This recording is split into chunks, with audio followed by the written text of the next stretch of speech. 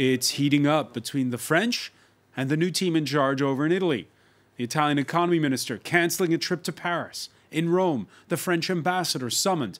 This, as new Prime Minister Giuseppe Conte keeps Emmanuel Macron guessing over whether he'll keep his Friday date in the French capital.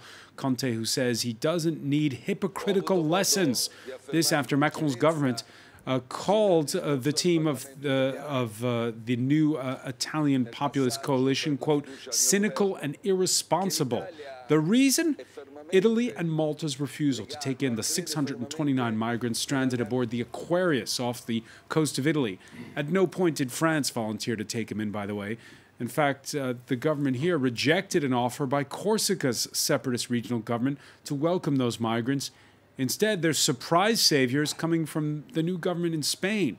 We'll be asking our panel about the divisions within Macron's own centrist camp when it comes to how to handle asylum seekers, and about a new Italian government that's less than 2 weeks old, but which has already shown its stripes with far-right leader Matteo Salvini, nominally the junior partner of that coalition, well, stealing the limelight, you might say, from the Five-Star Movement with his anti-immigration stance.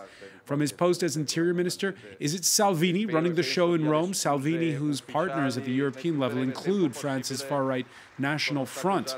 Today in the France 24 debate, we're looking at Italy, France, and the rift between them. And with us to talk about it, Anne Le Breton, Paris municipal councillor from Emmanuel Macron's La République en Marche party, the Republic on the March party. Thank you for being with us. Thank you for having me. We want to welcome as well François Gémen, researcher at the University of Liège. How are you? I'm fine, thank you.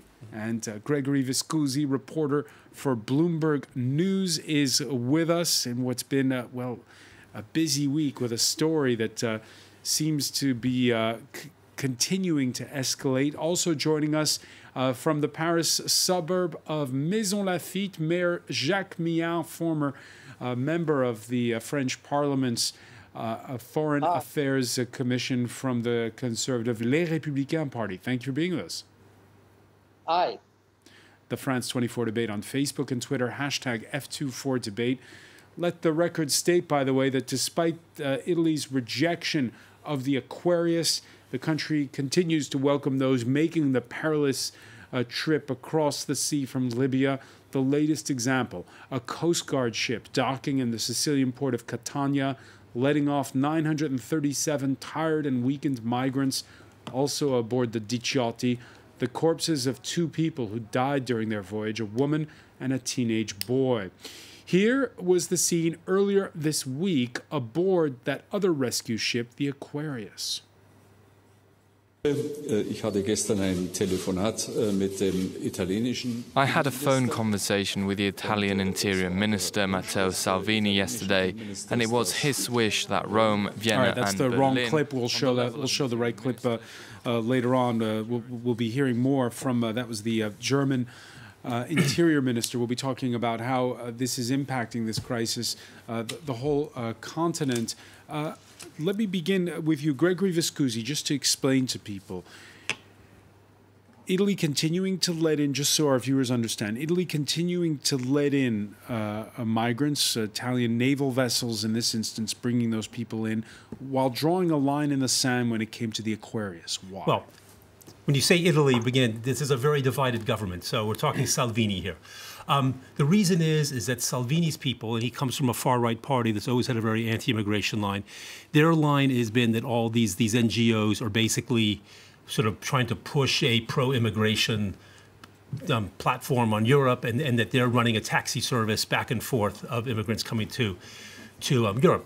False, because it was the Italian Navy, the Italian Coast Guard, that asked this Aquarius ship to take on these migrants because their boats were in trouble off the Libyan coast. So the Italian Navy did exactly what they're supposed to do, as you also showed in that case. The other thing that's worth pointing out is that up and down the coast of Italy, various Italian coastal towns with 5-star mayors from 5-star, which is apparently the coalition partner of the League, they were offering the boat to come to their towns. They were saying, come here. These are Salvini's coalition partners who are saying, come here. So we were all set up for a major split in Italy, with the Navy doing the right thing, with 5-star mayors welcoming these people, and Salvini trying grandstanding and trying to sort of draw the line in the sand and create a conflict over what the NGOs have been doing. And then we'll talk about it later. Macron walks into this with these, rather insulting comments about Italy, which just unifies the whole country behind Salvini. Rather insulting comments? You're saying there would have been a split within the coalition if Macron hadn't spoken up? It hadn't happened yet, but it was coming. I mean, you've got all these mayors from 5-star up and down the Italian coast saying, come to our town, come to our ports. I mean, it's not up to a mayor to invite a ship in, so they're grandstanding too. But it's not a united government on this issue. But it is now. François Génome? I think 2 points. First, it is clear that Salvini was trying to make a political stand out of this. The arrivals in Italy are at a record low. They have never been lower since 2013. The arrivals numbers have been divided by 3 compared to 2017. So there is no migration crisis in Italy. He's trying to make a crisis out of this, to make a political stand. 2, Emmanuel Macron loses on both accounts. First, he's in a row with Italy now because of his comments, and he did not welcome the ship. Spain did, and therefore now he's facing a kind of divided majority in France with a dozen or so MPs from La République En Marche voicing critics and basically losing ground domestically as well. So Spain is winning on both accounts, has good ties with Italy, and is welcoming the ship and looks good internationally. Macron loses on both accounts, which is surprising because he used to be good internationally. And the Germans have been very careful in their comments too. And suddenly now you might have this sort of Rome not so careful as we'll see later. Not all of them. And Le Breton, let's just remind our viewers, the French president had been coming under pressure for his silence at the start of the week. Why aren't you weighing in on this?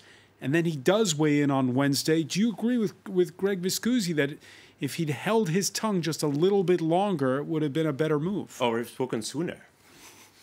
Well, I think we were all taken aback because we weren't expecting France. The boat was very far away from France. And so we weren't expecting to have to give a helping hand. It was up to Italy, according to maritime rules, to take in the ship. And of course, we should have said the right thing at the right moment. It was a split second. So what is the right thing? The right thing is if nobody wants to take the ship, we have to take it in. The right thing for me. But I think what happened is there was... That's not what the interior minister of the Emmanuel Macron's government says. You're from that party. Yes, but as you know, there has been there have been a member of parliament who's spoken differently, and I think it happened so fast that France hadn't realized that it would be expected of her to actually say something at that point. And I think if we had taken that into account earlier, we would have said, we would have welcomed the ship. Just a reminder, Jacques Millard. Emmanuel Macron, in that statement that was relayed by the government spokesperson, calling the Italian government cynical and irresponsible. Did he speak too soon or too late?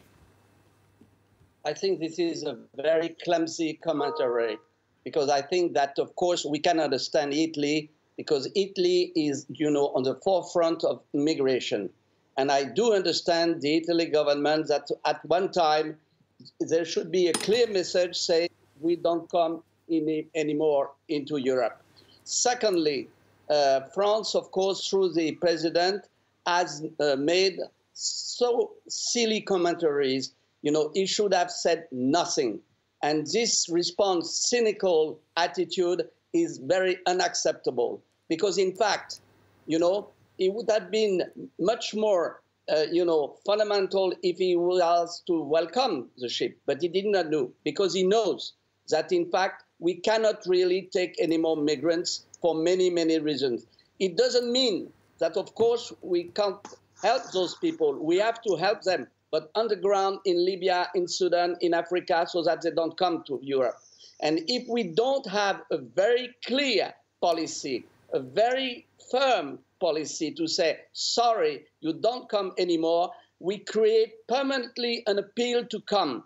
And I think that the Spanish government made also a mistake because, those people, when they are in Spain, they will come to France, they will try to go to Britain and so on. So I think this is a permanent trend that we have to face. And we need, united Europe on this issue, and of course we don't have. All right, Jacques Mial, you say you're expressing sympathy for the position of the Italian Interior Minister.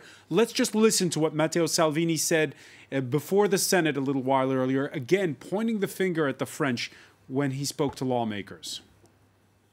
Based on the relocation accords of 2015, France had committed to take in 9,800 people. In 3 years, they've only taken in 640. I ask President Macron to put his words into actions and take in 9,000 migrants tomorrow morning, as they had promised. Jacques Mial, do you agree with that statement? I agree that we have to say and to face the situation. We are at the beginning, I say the beginning of migration. And if we don't say, you don't come anymore, and of course there is no need to take. But France made a promise. Do they have to keep that promise to take in those migrants? It was a lost promise, because France has seen what happened in Germany and the race, of the very right party, which is the AfD. So I think we have to be very careful. We cannot go this way. We need to have a united European policy to face this situation. And of course, this kind of exchange between Italy and France is absolutely nonsense.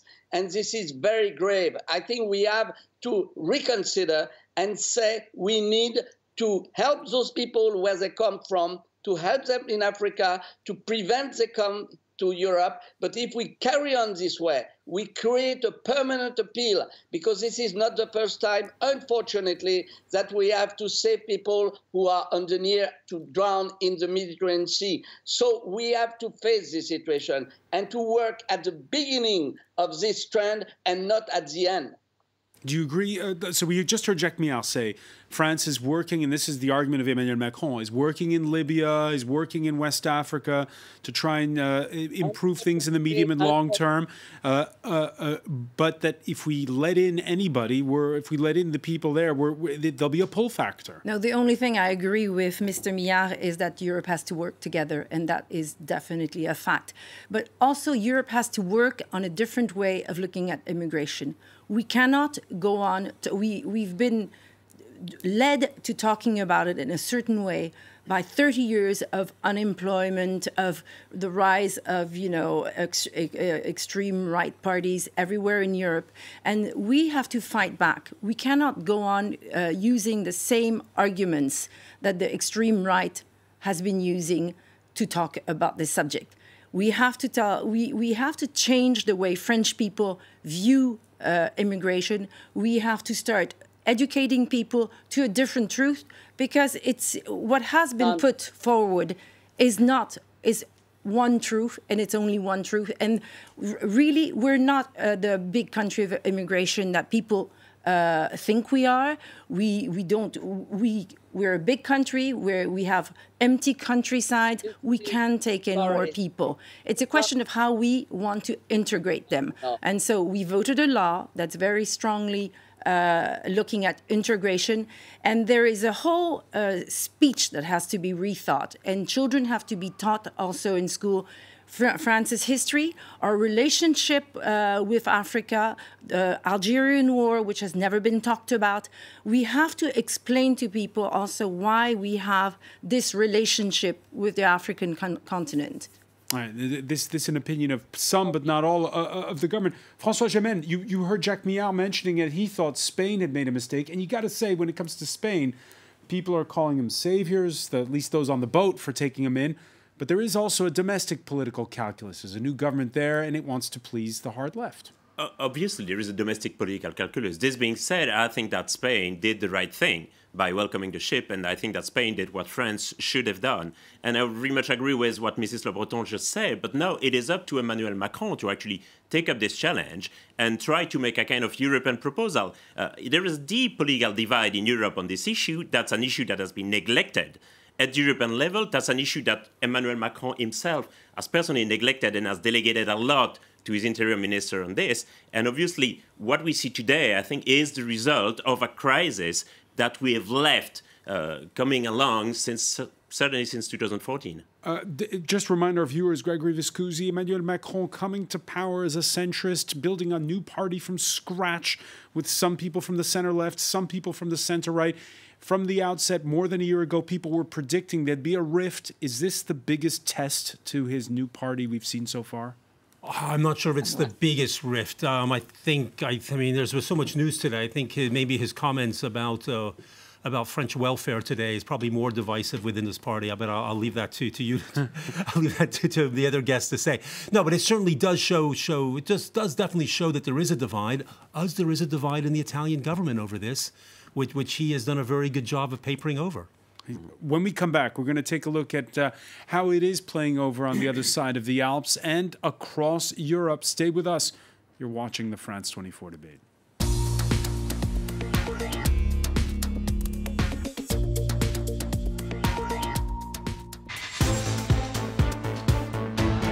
Welcome back, or welcome if you're just joining us. It's the France 24 debate, and we're seeing how the rift over whether or not to let in stranded migrants has blown up between France and Italy. Italy, which has shouldered the lion's share of the burden in Western Europe. Currently, there's more than 170,000 asylum seekers there, 500,000 unregistered migrants there, say officials. That's an estimate. And it was a big topic in the recent general election campaign that brought populists to power. At stake, the rethink of the so-called Dublin Agreement that regulates asylum law on the continent. Ellen Gainsford has more. There's a fine balance between responsibility and solidarity, and the Dublin regulation tries to be it for the countries where migrants seek refuge. For the migrants, the European law is often what keeps them on or off the bus to shelters. But what does the Dublin regulation really say? Exceptions aside, it stipulates that the EU country where a migrant first enters is responsible for that person's asylum request. For the migrants and refugees, the hitch is that every EU country has its own rules. Some are more or less accepting. Pure geography means many southern and eastern European nations are the main entry and thus request point. Italy and Greece have called for a quota system. EU countries agreed to relocate 160,000 migrants across the bloc. But for now, less than 28,000 have been resettled. The Visegrad group, made up of 4 Eastern European countries, refused to participate in the scheme. What to do about the so-called Dubliners has become a bitter policy fight. The Dublin Accords are void because without a unified European asylum system, we're naturally in a situation where each nation passes the buck and where it's the migrants that bear the cost of this political fight. Already altered in the past, the Dublin regulation is currently in its 3rd form. But after 2.5 years of tense debate, is a Dublin 4.0 around the corner?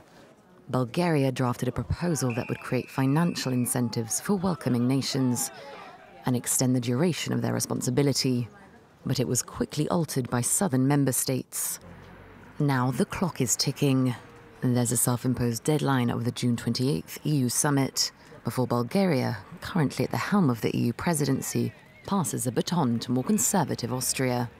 Countries like Hungary have already made their anti-immigrant status clear, which means that if the resolution is successfully altered, it's likely to be passed by a qualified, not absolute majority, and to become fodder for many right-wing parties. For now, the EU is still deeply divided on immigration, and the migrants remain in limbo. We're going to be talking about a little bit later on about the passing of the baton when it comes to the rotating EU presidency from Bulgaria to Austria in a while with our guests who include François Gémen, who we saw in that report. We're also, by the way, with Anne Le Breton, Paris Municipal Councillor, Gregory Viscusi of Bloomberg News, and the mayor of the Paris suburb of Maisons-Laffitte, Jacques Millard. François Gémen, Ellen Gainsford's report there, talk of changing the rules, giving financial incentives. What can we do to get beyond the finger-pointing here? Well, I think this is clearly a make-or-break issue for the European Union, and clearly the European project itself seems to be in tatters and is a threat because of this migration issue, because of the deep divide within Europe, within European countries, also within majority parties and within government. So what can be done? I think there needs to be a European approach to this. As the report said, there are 28 asylum systems at the moment in the EU that cannot work. With 28 different asylum systems, the Dublin regulation cannot work, and everyone agrees on this. So what is needed is a European approach with safe and legal pathways to Europe. Number one, to halt the humanitarian tragedy in the Mediterranean. Number two, we need a European asylum agency that would regulate the asylum claims across Europe. That document is ready since March. It has been prepared by the European Commission. For the moment, the European governments do not want it. They think that they will be able to better regulate what they call a crisis with the national sovereignty. I think this is a deep mistake. Clearly, this is a European issue. The solution needs to be a European one. And we saw, again, the results of the Italian elections. And the Italians, well, they pointing the finger a lot at France, particularly over the sending back of refugees and migrants across that border they share in Ventimiglia. Where the French have reimposed border controls. No, obviously the Italians feel very alone. I mean, the numbers are way down. This year there's only 14,000 that have arrived so far this year, but it's 300,000 over the past 2 years. It's a lot for a country like Italy that's had no growth in 20 years. Most of these migrants don't want to stay in Italy. I mean, a lot of them are from French-speaking Africa. They've got family in France. They want to get further north in Europe, and they're blocked at the border by France and by Austria, and they can't get out of Italy. So it's naturally become a major issue in Italy. Now, it's been instrumentalized by people like Salvini, who have made it seem like a much bigger problem than it was. I mean, he tried to claim during the campaign that there's a big crime wave caused by these migrants. There's not.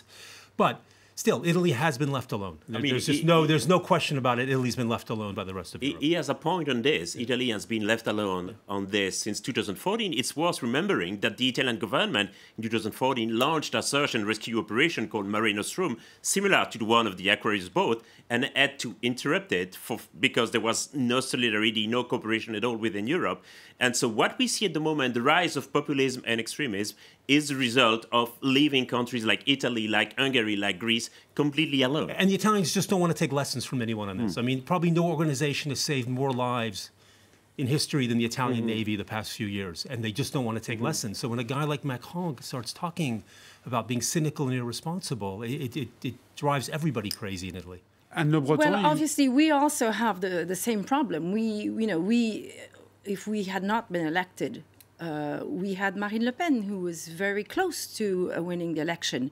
And I think it's very much in the mind of President Macron. And we know that if we don't succeed in what we were elected to do, we might face that risk again next time. But the French didn't let that boat in. In fact, they told the separatist regional government in Corsica not to let the boat in. Well, that was the Corsican separatists who tried to. There was no. But why not let that boat go to Corsica? Because there was no real port that was very where you could possibly, dock the boat in the first place. But anyway, I think what happened there was, and I'm speaking only for myself, but was a mistake of timing. And I think if we had realized that this was what was expected of us, we would have done the right thing, which for me, again, I'm only speaking for myself, would have been to do the humanitarian thing and to take the people in. Over in Berlin, the conservative Austrian chancellor on a 2-day visit, Sebastian Kurz, who is in his country in coalition with the far right and who takes over, as we were saying earlier, the rotating presidency of the EU next month. Kurz seeing Angela Merkel's more conservative partner, Bavarian leader Horst Seehofer, who, like Matteo Salvini in Italy, happens to be interior minister. I had a phone conversation with the Italian Interior Minister Matteo Salvini yesterday, and it was his wish that Rome, Vienna and Berlin, on the level of Interior Ministers, should cooperate on security, the fight against terrorism and on the key issue of migration. I have accepted, and we have talked about it. In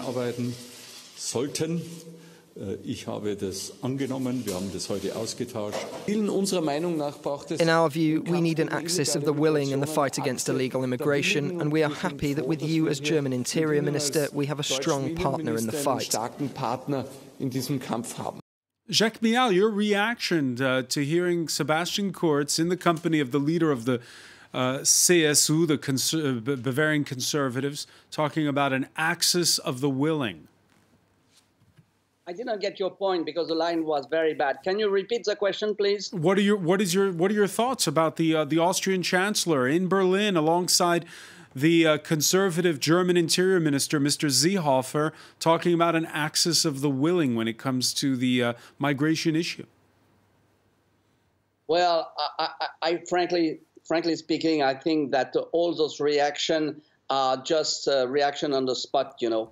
And in fact, we should realize that this is not the crisis of today.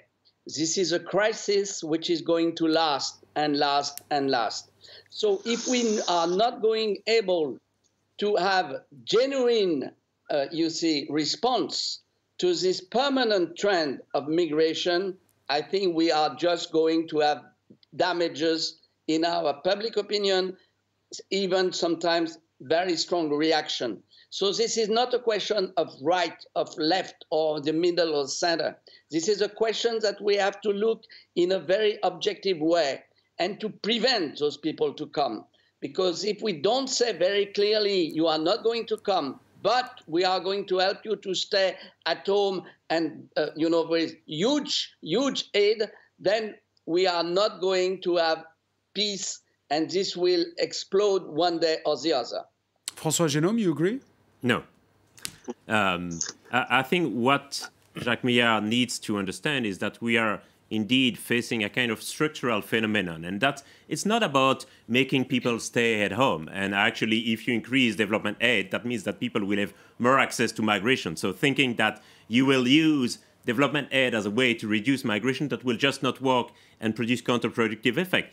It's just that migration are rooted in inequalities, either real or perceived inequalities, and we are facing a kind of structural trend. So what is really needed is basically to accept that Europe is now a multicultural continent, that immigration is part of Europe, and that given that this is a structural phenomenon, the best we can do is to try to organize it for the better of the migrants, of the destination communities and of the origin communities. The more we will try to resist migration and to close the border, the more humanitarian crisis this will induce. But there clearly are limits to what Europe can absorb, no? No, the limit is that there will not be, there won't be more people coming at the moment. I mean, there are 3% of the world population who are international migrants. It's still a very limited minority, and the thing is, there is a tendency to think that if you welcome people better, more people will come. That doesn't work like that. Jacques Millard. I agree. Jacques Millard, and then Anne Le Breton. To play God by this absolutely so-called humanitarian policy, this is absolutely the opposite that you should do. Because when you say, we had also example in the past, when, in Spain, they regularized migrants. They came over. So what you say, you are just playing God. This is very dangerous. We have to say, you don't come. Well, I'm not in power, Mr. Mayor. I'm just a researcher. No. I cannot pretend to play God. Anne Le Breton. You play God. No, I'm sorry. I think there's something else that you forgot in what you said, is that migration is worldwide. We're now, the whole world goes everywhere in all ways. So you have more inter-African migrations than you have from south to north. You have migrations, our own children migrate and go and live in other places. Migration is part of the world to come. I'm sorry, Monsieur Millard, but the migration is something you might have even children who live abroad yourself. I certainly do. At the moment, there are more Portuguese people migrating to Angola than the other way around. And so we might be under the impression of a kind of invasion or submission of Europe. This is not like that if you look at the global figures. And Africa is Africa is changing. There's a huge growth in Africa. When this growth starts kicking in, really, people will want to stay. You even have people now who are going back from United States to Nigeria. So there is a different reality that we don't talk about enough, and that's the reality that I think we need to put forward. Jacques Millard? Yes, I would say that, of course, in Africa, you have many migrations. This is true. You have south south, you have south, north. This is true. But you see, it is also true that in Africa, we can really settle people down and we can have them stay home if we bring, appropriate aid. And of course, if you look at the aid of France, it has been reduced for the past 6 years. So this is a question of aid also, but we have to make very clear that if you come, you will go back. Take Spain, for instance. Spain has, signed agreement with many African states, and people go back as well. Today, Syrians go back to Syria again. So this trend is not one way. We have to master those trends, but we have to make clear our policy. And our policy today is something dubious. People believe that they will come to Europe, they will have hard time for 2 or 3 months, and then they will settle down in France. This is a wrong policy. This is a question of announcement. Our policy should be clear. And this is why I am very upset by the present French government, who cannot take courageously a very clear cut in this policy. Our policy is very clear. We have just voted for a law that has clarified a lot of things. And I'm really happy to hear you say that people go back, because that is something that usually you don't say, and that French people need to know that it's not only one way. People come, people go away, and when we should show the full figures, that's part of the education factor that I really promote. All right, we're running short on time. I want to ask a quick question to Gregory Viscusi here, because this is a new, unprecedented populist coalition that we're seeing in Italy. We've talked about the row here in France, but let's have a moment here to talk about Italy. You have the anti-establishment five-star movement, a brand new party in a coalition with the more seasoned, you might say, League. It used to be called the Northern League of Matteo Salvini. Less than 2 weeks in, all the headlines on this side of the Alps are Salvini this, Salvini that. Has Salvini played Luigi Di Maio? Has he basically bowled him out of the picture? He has, and for two reasons. One, he is more seasoned, as you put it. Two, the complete collapse of Silvio Berlusconi's party has meant that the center-right has basically shifted over to Salvini. So we've seen, since the election, we've seen the polls have shown that Five Star has lost popularity, partly because they promised they never would enter into coalitions. And for a lot of their voters, this is just a complete, horror that they're entering into a coalition with the League. So they've lost support. Meanwhile, the League has just been picking up voters from Silvio Berlusconi's party, because that's just sort of floundering. And so when the talks to form a government stalled and there was talk of going back to a new election, the League would have come out of those elections much stronger than Five Star. And so Five Star was forced to cut a deal, basically. And so that's the situation we're in. So from having been a junior partner, he's at least now an even partner, at least an equal partner. Now, the prime minister, his name is Giuseppe Conte. He's nominally, you might say, the prime minister, but who's the real leader of Italy today? That we don't know. We don't know a thing like Tria today, the finance minister who cancels his visit to Paris. Did he decide that? I rather doubt it. He's a professor, an economist. I don't see him grandstanding like this. He was told not to come. Who told him not to come? I don't know. I mean, as you said, we're learning how this is working. We'll see when Conte comes here on Friday, if he comes. Sort of how much of his own man he seems to be. But you're asking good questions, but we don't have the answers yet. And let's not forget that Austria will take over the presidency of the EU on July the 1st, which means that Salvini will have a very close ally at the very top of the EU Council. We'll have a close ally. Having Sebastian Kurz, who's in a coalition with the far-right Freedom Party and whose views on migration are tougher than even that of the Italians, it seems. What's going to happen as far as that goes? Well, just to go back to Five Star, I just finished it. Five Star is a very eclectic movement, and it goes from people who actually are anti-immigrant. There are people within Five Star anti-immigrant, but there's also people within Five Star who come out of associations that take care of immigrants. So that they're on the complete spectrum on this issue, Five Star. So they've got no unified line, which makes it a lot easier for Salvini to impose his. As far as a European coalition, I mean, that is Salvini's dream, to set up some sort of block against what he sees as being the sort of the immigrationist policies of France and Germany. But bizarrely, he's going into alliances with parties who refuse to take in any immigrants, like Hungary and like Poland, when the problem for Italy, it's not the number of people arriving in Italy, it's the fact that they're not able to go elsewhere in Europe afterwards. That's the problem facing Italy. So he's making alliances with people who want to block any flows of migration within Europe, when it's within Italy's interest to have as much migration within Europe as possible so that those people arriving in Italy can go where they want to go, which is Northern Europe. So the migrant crisis putting the French under strain domestically, putting the Italians under strain.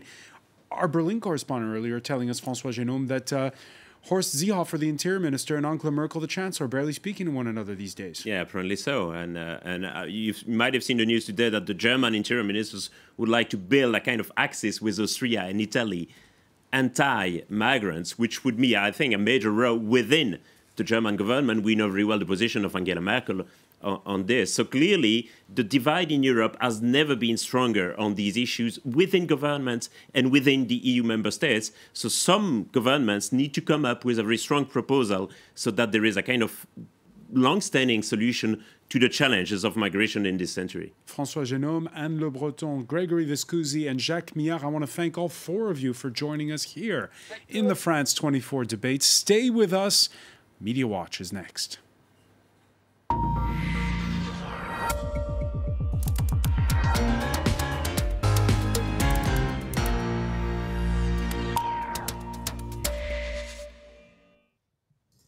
And we say hello to Shona Bhattacharya.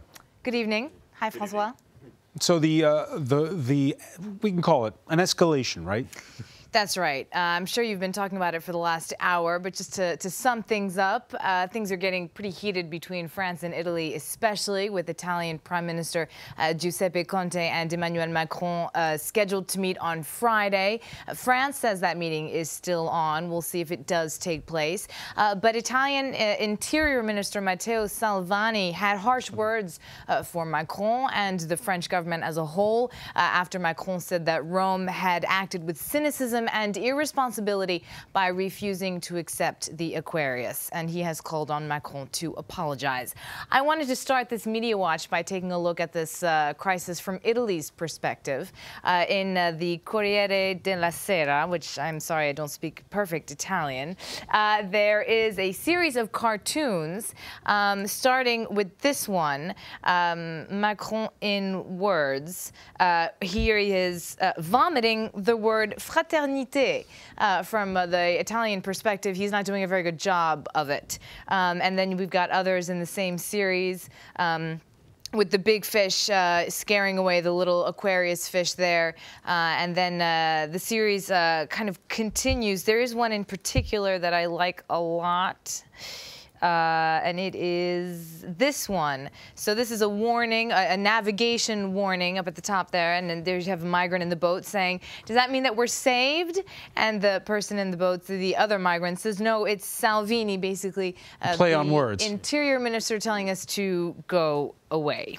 Now, then I'd like to continue this with a broader perspective with this cartoon that was in the Courrier International. So it is a what are they called? Pinball machine. Pinball machine, exactly. Thank you very much. Pinball machine with the different countries kind of, trying to avoid the pinball there. The same kind of spirit in this cartoon, which is a chess match using the heads of migrants as pawns in the political game amongst the leaders of Europe.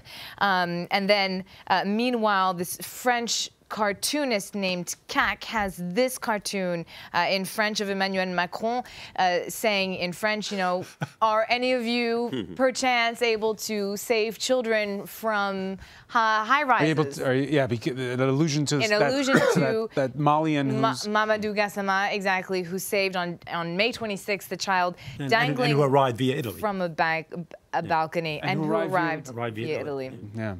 I must say, I think there's a problem with this cartoon because, Mamadou Gassama was African and the people in Aquarius are, many of them African, and it's just it's weird that the people in the drawing are not. But anyway, that's just a moot point, maybe. I just want to end on one Twitter user who saw a parallel between what's going on now and other stories in the past where refugees, especially in boats, have been turned back from ports.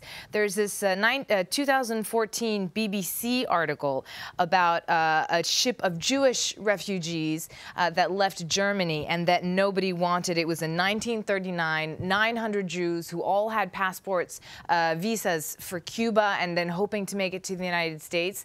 They were turned back. They all had to go back to Europe, and of the 900, some 250 of them ended up being killed by Nazi forces or in concentration camps. Shona Bhattacharya, many thanks. I want to thank our panel once again. Thank you for joining us here in the France 24 debate.